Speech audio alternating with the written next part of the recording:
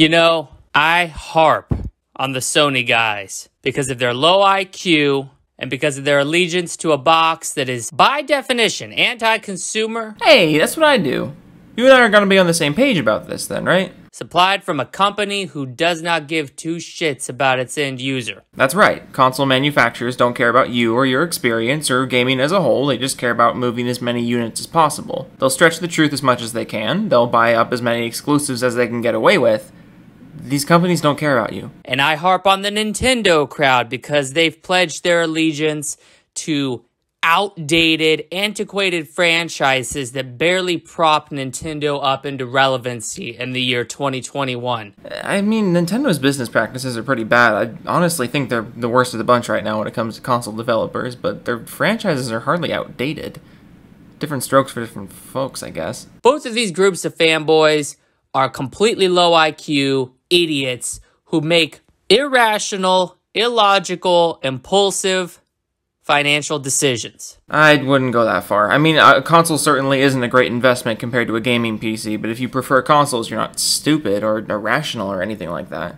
People have their reasons, and as long as your reasoning isn't factually incorrect, do whatever you want. It's your money. But the more I think about it, there's an even bigger group of scumbags, an even bigger group of elitists who make even worse financial decisions than those two groups combined. The government? Ladies and gentlemen, the PC master race. I was wrong. Oh yes, your PC master race. Where to begin? Well, the image we're looking at here is a good starting point. Like, seriously, how old is that computer on screen? Where to begin with these socially inept little trolls who crawl out of their cave, leave their house once a year? Well, I don't know about you guys, but I've actually been pretty busy recently. That's why I haven't been making many videos the last couple weeks. Been traveling. I got engaged. I'm a busy guy. And when I get home from the road, you bet your ass I'm digging into that Steam summer sale backlog.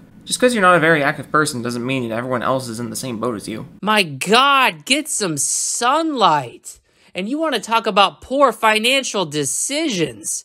Oh my God, these PC guys just dump more and more money into their little box so that they can get something like, well, let's see here, 2% better graphics than the consoles. I'm really gonna need a source on that 2% there, but a gaming PC will likely cost you more than a console, yes, but the performance and options you'll get in return are exponentially better than anything Microsoft or Sony or Nintendo can give you. If I want to change some of the hardware of my machine, I can just do that. You can't. It's an option that we have and you don't. The consoles are the baseline for development. They're literally not. Technological advancements in gaming happen almost exclusively on the PC because the hardware isn't locked in place for a decade at a time. The platform also isn't owned by any one company, so the indie scene is allowed to thrive and persist instead of being pigeonholed into somewhere the corporate overlords want it to be. They always have been, they always will be. It's never been like that, and it's not like that now. If you go look at something like Resident Evil or Doom played on even a PlayStation 4 Pro against a 3090, there's no discernible difference. I'm 2 minutes into your video and I'm starting to think it's a troll. Doom and Resident Evil on the PS4 Pro versus a 3090. And you can't see the difference? Really? I mean, just in frame rates alone, you'll have a huge difference, assuming you even know what frame rates are. Maybe you can't tell from all the motion blur. If you got it blown up on an 8K monitor... Yeah, no, let me just go pick up an 8K monitor. Yeah, you're gonna see a difference. 3090 is $1,500. You could buy 3 Xbox Series X's, and these PC guys have the gall. They think they have the fucking balls to talk about online fees when they're dropping They're dropping $1,500 on a graphics card. First of all, not every PC gamer is going to buy a 3090. Again, with a hardware choice thing, we don't have to buy every new graphics card that comes out. But if you play on console, yes, eventually you have to buy a new console. And we have options for what we want to buy. You don't. That's another thing. You brushed over the whole online fees on console, but that shit adds up. But, you know, maintaining your gaming hobby on console is far more expensive than on PC. Sure, the upfront price of a PC is more, but the games are cheaper. We don't pay for online. Our hardware lasts longer. Our hardware isn't locked into generations. Yes, there are generations of PC hardware, but upgrading between them is completely optional. Our peripherals are cheaper, we have way more free games, and just more games in general. Once you have the PC in your home, literally everything is cheaper than on console, and that PC can cost you really anything you want it to.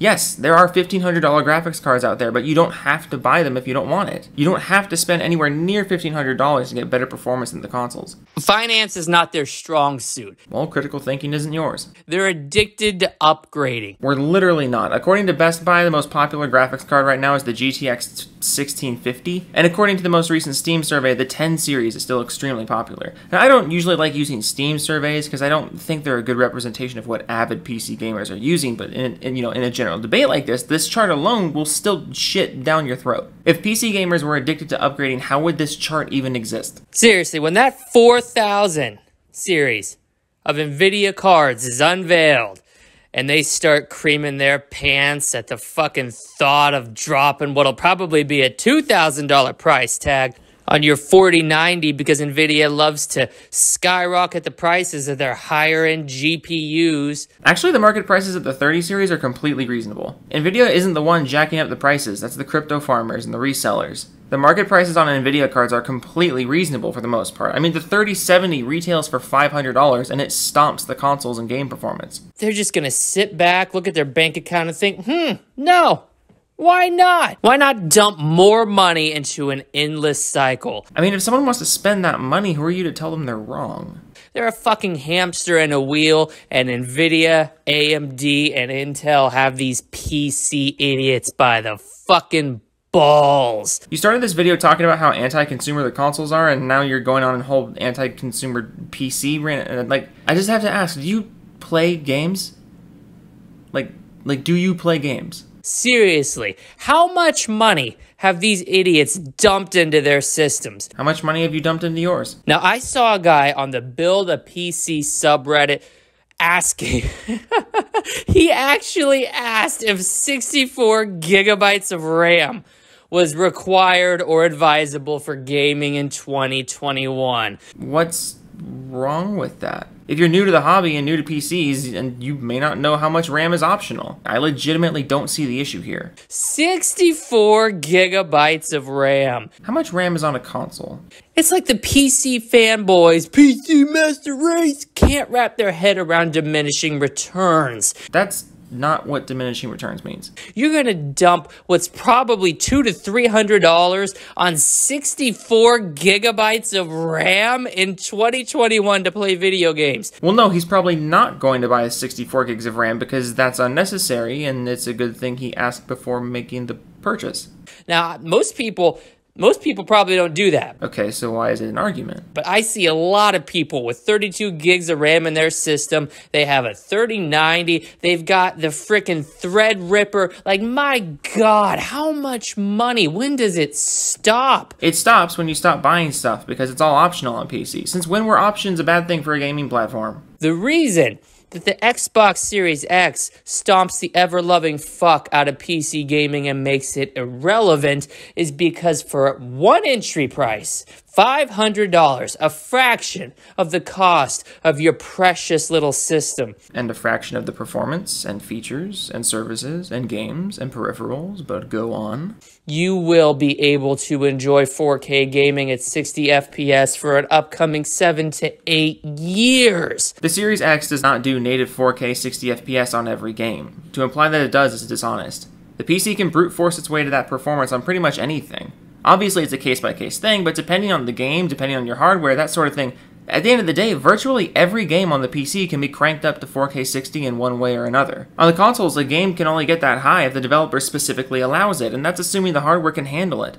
Also, dynamic 4K is not the same as actual 4K. The value proposition cannot be understated. The what? Now, unfortunately, the PC fan base is comprised of members with an IQ lower than their shoe size and much more money than sense. Okay, so we have big feet and a lot of money. Got it. So they make their decisions willy-nilly, throwing money at these companies so they can keep jacking the prices up of not just the high-end cards anymore. You want to talk about getting into PC gaming? Never mind the fact that we're at the worst time ever to buy a GPU and you need to spend $1,500 on eBay to get one of the 3000 series cards. You realize it's a horrible time to buy a console right now too, right? And you don't have to spend anywhere near $1,500 for a 30 series card. The higher end ones maybe, but the lower end ones no. And the lower end ones still get better performance than consoles, so... Never mind the fact that a 1050 Ti, a graphics card from 2016 or 2017, is going for almost $200 used. Yeah, because it's not in production anymore.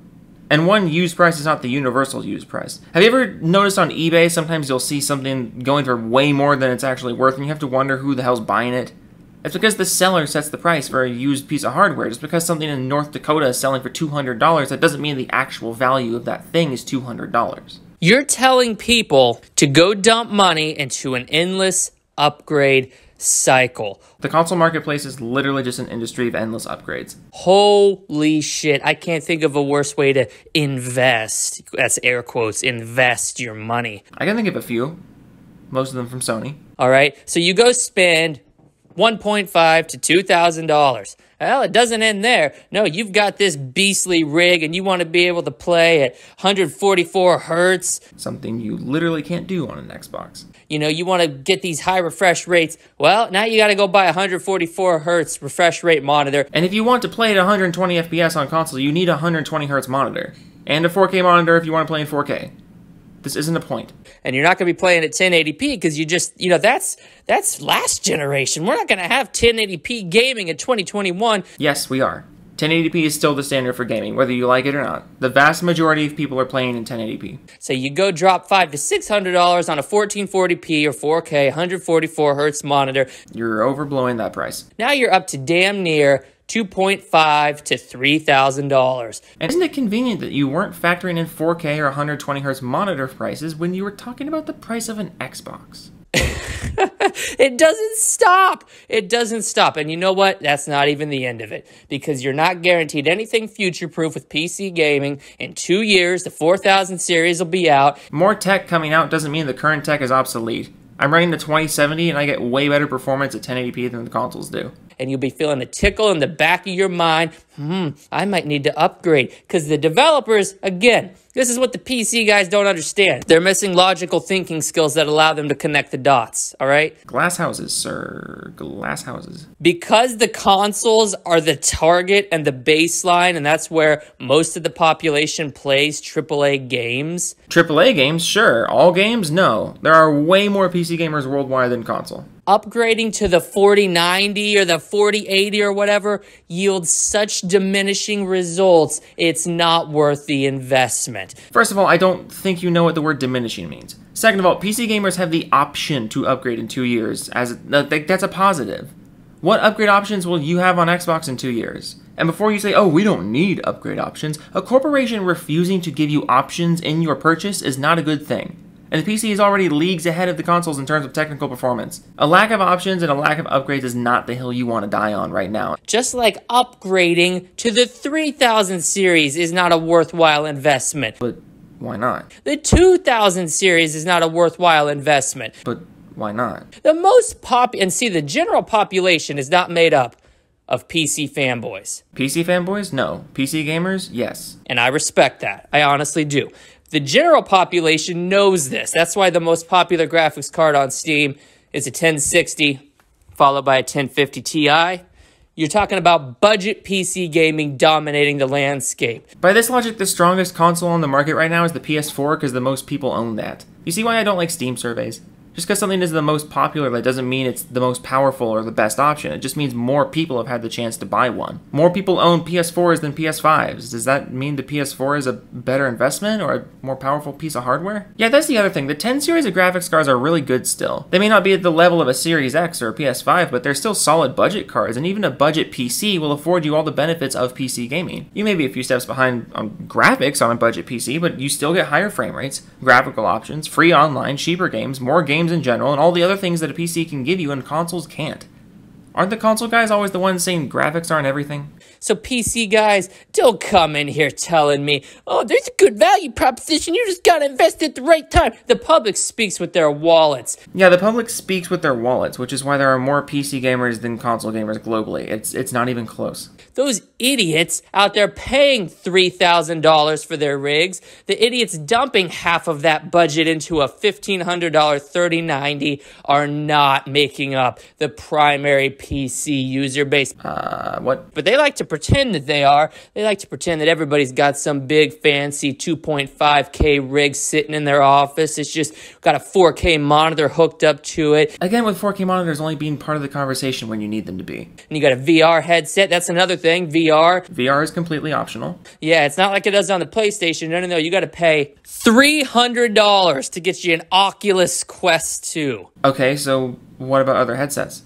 Or are you such a console peasant you just can't wrap your head around the existence of competing hardware? All right, that's the cost of an Xbox Series S. You want me to keep going? I really don't, but I haven't uploaded in a couple weeks, so I guess you can keep going. All right, you really want me to keep going? There's no compelling argument to put a gaming PC in your home. I've already made at least a dozen arguments. There's just not. No, that is absolutely ridiculous. You idiots spending that kind of money. And you keep going right back to there's no compelling argument for PC gaming because it costs so much money. So, like, which one is it? You're so close to admitting that PC gaming doesn't actually have to cost you that much money, but I don't know if you're self-aware enough to even realize that. You guys need to, here's what you do. Because there's two problems here. Number one, you're addicted to upgrading. Number two, you have very poor financial planning skills. Coming from the guy who bought a Series X. And very poor financial management. So the first thing you're going to do is you're going to call your local addiction hotline and tell them you're addicted to upgrading your GPU and your CPU every few years.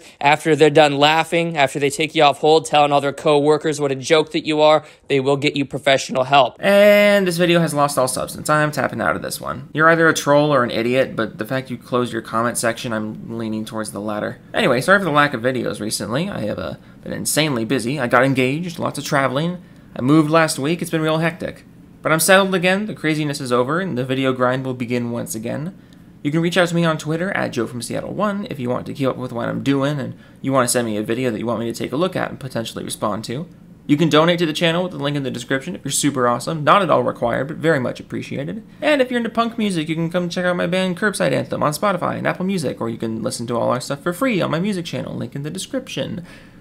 Welcome back. It's good to be back. Toodles.